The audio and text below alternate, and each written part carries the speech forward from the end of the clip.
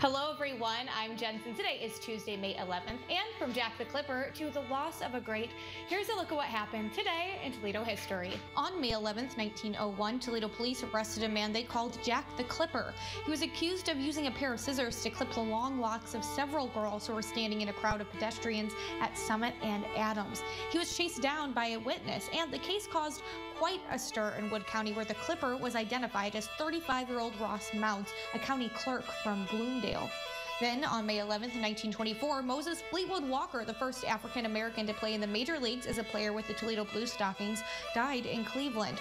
Walker played in the 1884 season for the Toledo Club when it was part of the American Association. On May 11th, 1940, a scarlet fever outbreak had run rampant in Toledo. The local health department said that at the time, 94 people had fallen ill with the fever. And finally, on May 11th, 1983, construction work kicked off on the Maumee River's historic excursion boat called the Arowana Princess. And all of this information today was provided by the Toledo History Museum. You can find them at 425 North St. Clair Street, right in downtown. But for now, reporting in Toledo, I'm Jensen Straub.